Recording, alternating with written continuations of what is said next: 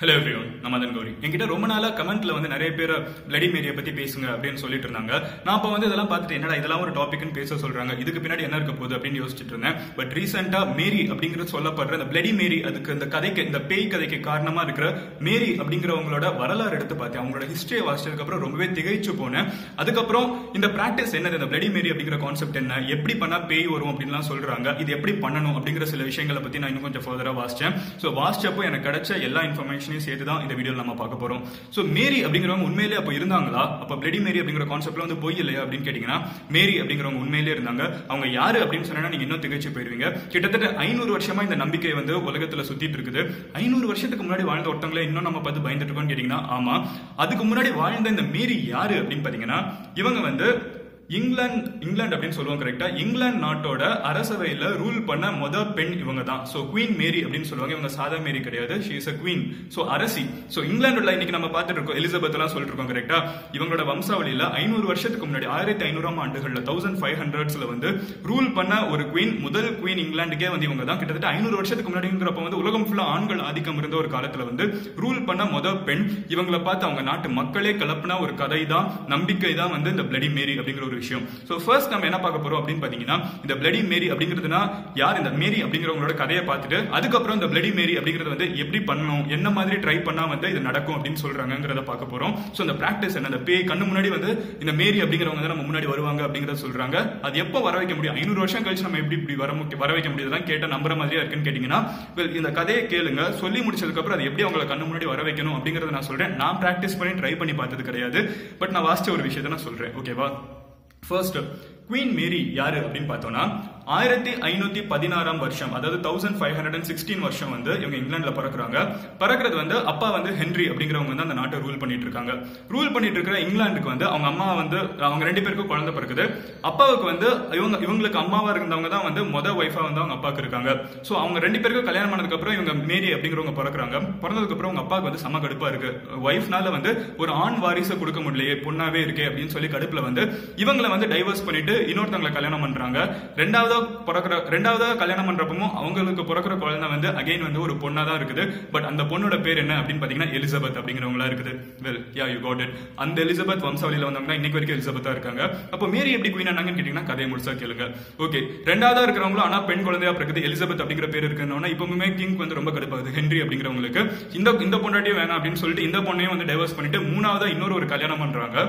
So இப்படி கல்யாணம் பண்ணிக்கிட்டே போயிட்டு இருக்க இந்த கிங்குக்கு வந்து கடைசி வரைக்கும் ஆண் வாரிசு அப்படிங்கறதே கிடையாது.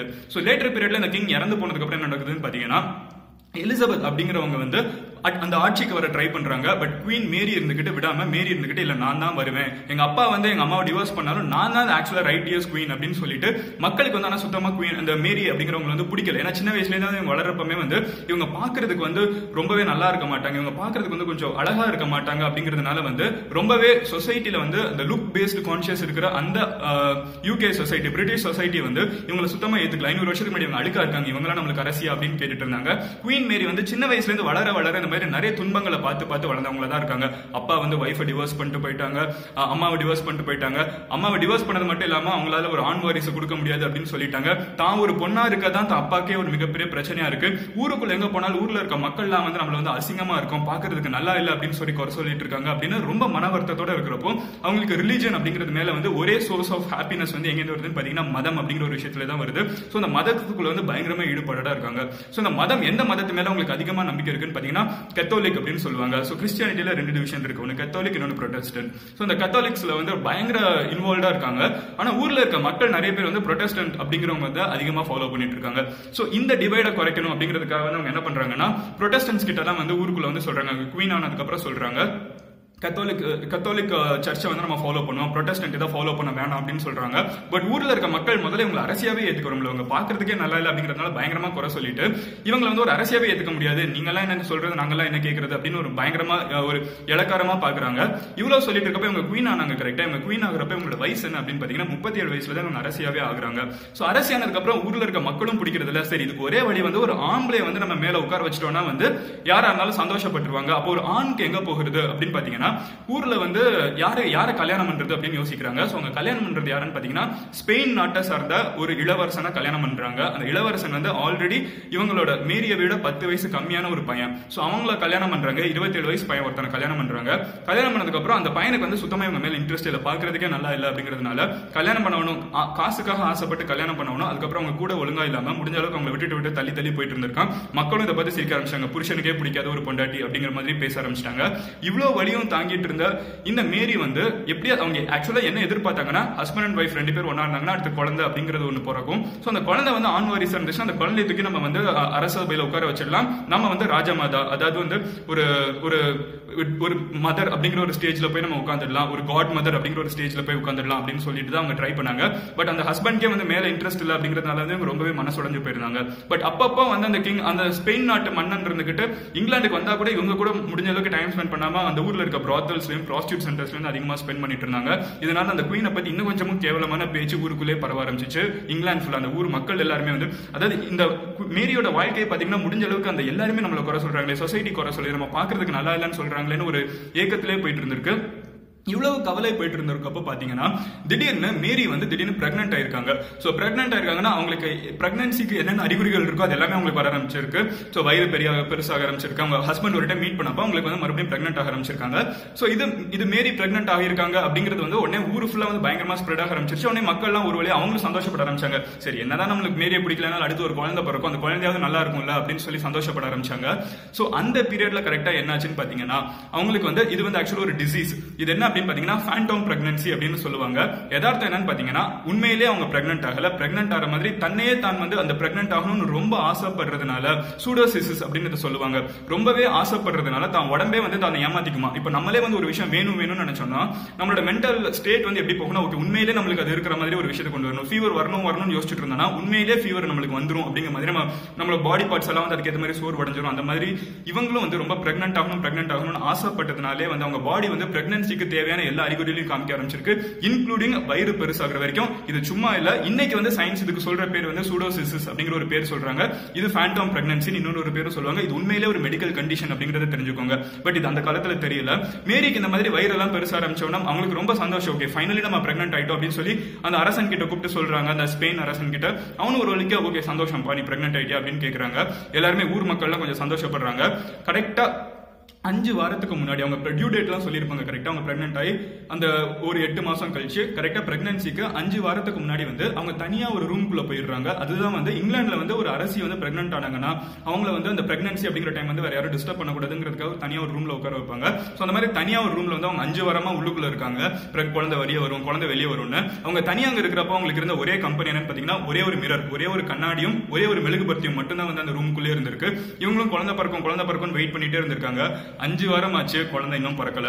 அதுக்கப்புறம் ஊர்ல இருக்க மக்களுக்குள்ள பயங்கரமா ரூமர்ஸ் ஸ்ப்ரெட் ஆரம்பிச்சிருச்சு. என்னடா 5 வாரம் ஆச்சு இன்னும் குழந்தை கூட பிறக்கல, ஏமாத்துறாங்களா ஊரு அப்படின்னு சொல்லியிருந்தாங்க. பட் இருந்தாலும் அவங்க சொன்னாங்க இன்னும் வெயிட் பண்ணி பார்ப்போம்னு. அதுக்கப்புறம் 1 மாசம் வெயிட் பண்ணிருக்காங்க. பட் நாளடைவில் என்னாச்சுன்னு பாத்தீங்கன்னா வீங்கி போன வயிறு எல்லாருமே மறுபடியும் சுருங்க ஆரம்பிச்சிருச்சு. அவங்க பிரெக்னென்ட்டா இல்ல அப்படிங்கிறது தெரிய ஆரம்பிச்சிச்சு. அவங்க அந்த ரூமை விட்டு கொஞ்ச நாள் கழிச்சு வெளியே வரப்போ கிட்டத்தட்ட ஒரு 10 வாரம் கழிச்சு அந்த ரூமை விட்டு அவங்க வெளியே வரப்போ ஊர்ல இருக்க மக்கள் எல்லாம் அவங்களை வந்து பேசக்கூடாத வார்த்தைகளால பேசி ரொம்ப கேவலமா அவங்களை ட்ரீட் பண்ணி உன்னால ஒரு குழந்தை கூட இந்த நாட்டுக்கு பெத்து தர முடியல அப்படின்னு சொல்லி பயங்கரமா மனசை கஷ்டப்படுத்தி இருக்காங்க. அவங்க ரொம்ப ஏக்கத்தோட ரொம்ப இருந்திருக்காங்க. அதுக்கப்புறம் அவங்க வெளியே வந்ததுக்கு அப்புறம் இந்த மக்கள் எல்லாம் வந்து இவ்வளவு கேவலமா பேசுறாங்களே யார் இவங்க அப்படின்னு வந்து ஒரு டைம் ஒரு ஸ்ட்ரீட்ல போறப்ப அவங்க நோட்டீஸ் பண்ணிருக்கிறது என்னன்னா அதிகமா இந்த ப்ரொட்டஸ்டன்ஸ் இவங்க ஃபாலோ பண்றது கத்தோலிக் ரிலிஜன். ப்ரொட்டஸ்டன்ஸ் அப்படிங்கிறவங்க வந்து அதிகமா இவங்க தப்பா பேசுறாங்கன்னு தெரிஞ்சு ஒரு கோவத்துல ஒரு ஆதங்கத்துல அத்தனை வருஷமா அடக்கி வச்சிருந்த அந்த கோவம் என்னாச்சுன்னு பாத்தீங்கன்னா வெளியே ஒரு நாள் வெடிச்சு 300 பேர் அந்த மாதிரி தப்பா பேசின ஒரு மார்க்கெட் பிளேஸ்ல இருந்த 300 பேரை உயிரோட எரிங்க அப்படிங்கிற ஒரு ஆர்டர் அவங்க கொடுத்தாங்க. இந்த ஒரு இன்சிடென்ட் தான் வந்து அவங்களுக்கு அந்த பிளடி மேரி, இவ்வளவு ரத்த வெறி பிடிச்ச ஒரு மேரி அப்படிங்கிற ஒரு பேர் அவங்களுக்கு வாங்கி கொடுத்துச்சு.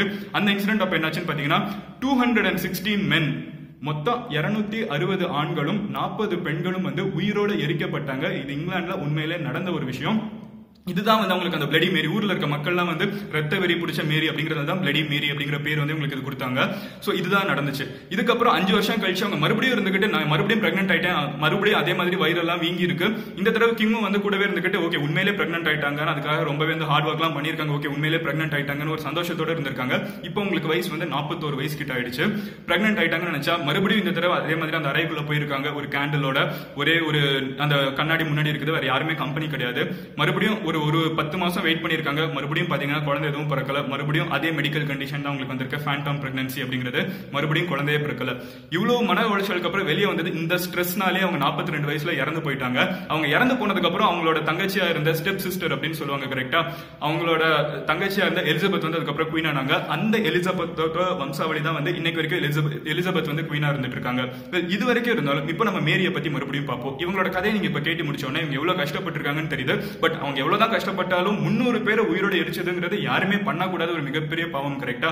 இந்த பேரு உங்களுக்கு கிடைச்சது, பிளடி மேரி அப்படிங்கிற பேர் கிடைச்சதுக்கு அப்புறம் இவங்க இறந்து போனதுக்கு அப்புறம் ஊர்ல இருக்க மக்கள்லாம் யார் யாரும் அவங்களை பயங்கரமா கரிச்சு கொட்டிட்டு இருந்தாங்களோ, நல்ல வேலைக்கு இவங்க இறந்து போனாங்க அப்படின்னு யார் யாரும் சொன்னாங்களோ, அவங்க தனியா இருக்கிறப்போ பாத்ரூம்ல மோஸ்டா இருக்கிறப்போ ஒரு கண்ணாடி முன்னாடி அவங்க இந்த மாதிரி வந்து அந்த மேரியை பத்தி பேசினப்போ எல்லாம் வந்து மேரியோட ஆத்மா வந்து அவங்களை வந்து சாகடிச்சிருச்சுங்கிறது வந்து இங்கிலாந்து மக்களோட ஒரு மிகப்பெரிய நம்பிக்கையா இருந்துச்சு.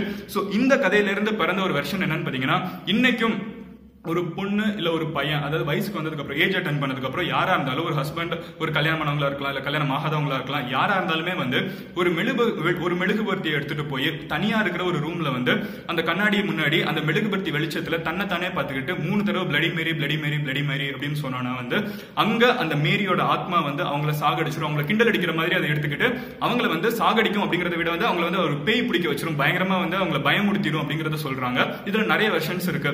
சில வெர்ஷன் எப்படின்னு இந்த மேரி அப்படிங்கிறவங்க வந்து நல்லவங்களா பாக்குறவங்க எப்படி பாக்குறாங்கன்னா, இந்த மாதிரி 3 டைம் யாருமே இல்லாத ஒரு ரூம்ல, கம்ப்ளீட்டா இருட்டா இருக்கிற ஒரு ரூம்ல 3 டைம் நம்ம எப்படி சொன்னோம்னா, கல்யாணம் ஆகாதவங்களுக்கு வந்து கல்யாணம் ஆகும் அப்படின்னா வந்து அவங்க ஹஸ்பண்ட் இல்ல ஒய்ஃப் கூட இருக்கிற மாதிரி கண்ணாடியில தெரியும் அப்படிங்கறது சொல்றாங்க. இன்னும் சில வெர்ஷன்ல சொல்றாங்க அந்த மாதிரி அவங்க சொல்றப்போ கண்ணாடியில வந்து குழந்தையோட ஒரு உருவம் வந்து கையில வந்து ரத்த கலரியோட ஒரு குழந்தை கையில தூக்கிட்டு இருக்க மாதிரி ஒரு உருவம் தெரியும் அப்படின்னு சொல்றாங்க. ஆனா குழந்தை பிறக்கிறதுக்கு முன்னாடியே இறந்து போறவங்களா இருந்தாங்கன்னா முன்னாடி வந்து ஒரு எலும்பு கூடு மட்டும் தெரியும் அந்த கண்ணாடியில ரிஃப்ளெக்ஷன்ல அப்படின்னு ஏகப்பட்ட வெர்ஷன்ஸ் அப்படி இருக்குது. பட் என்ன கான்செப்ட் அப்படின்னு பாத்தீங்கன்னா, உண்மையிலே மேரி அப்படின்னு ஒருத்தங்க இருந்தாங்க. அவங்களோட வாழ்க்கையை பேஸ் பண்ணி உருவான ஒரு விஷயம் 500 வருஷம் கழிச்சு இன்னைக்குமே வந்து சின்ன குழந்தைங்களும் யங்ஸ்டர்ஸ் வந்து பாக்குற ஒரு பயப்படுற ஒரு கான்செப்டா இருக்குது அப்படிங்கறத சொல்ல நினைச்சேன். அதுக்காக தான் இந்த வீடியோ. கண்டிப்பா இந்த மாதிரி வந்து அமானுஷ்யம் அப்படின்னு சொல்லலாம். நான் இது வரைக்கும் பார்த்ததில்ல, நானும் ட்ரை பண்ணி பார்த்தேன். பட் எனக்குலாம் எதுவும் தெரியல. பட் மேபி ட்ரை பண்றவங்க எல்லாருக்குமே வந்து இது தெரியணும்னு கூட அவசியம் இல்ல. மேபி வேற யாராவது ட்ரை பண்ணாங்கன்னா தெரிஞ்சிருக்கலாம். சோ நீங்க ட்ரை பண்ணி பார்த்து உங்களுக்கு இந்த மாதிரி எக்ஸ்பீரியன்ஸ் ஏதாவது இருந்துச்சுன்னா கமெண்ட்ல லீவ் பண்ணுங்க. அண்ட் இந்த வீடியோ நிறைய பேர்கிட்ட ஷேர் பண்ணுங்க. யாருக்கு தெரியுது யாருக்கு தெரியல ட்ரை பண்ணி பார்க்கிறதுக்கு தைரியம் இருக்கவங்க ட்ரை பண்ணி பாருங்க. So see you next video. நீங்க பர்சனலா எங்கயாவது ஃபாலோ பண்ண நினைச்சீங்கன்னா Facebook, Snapchat, Instagram, Twitter இருக்கனாலும் MADN Madan Gowri search பண்ணுங்க. You will be able to find my profile. So see you next video. Until then, bye. Madan Gowri signing off here. Cheers.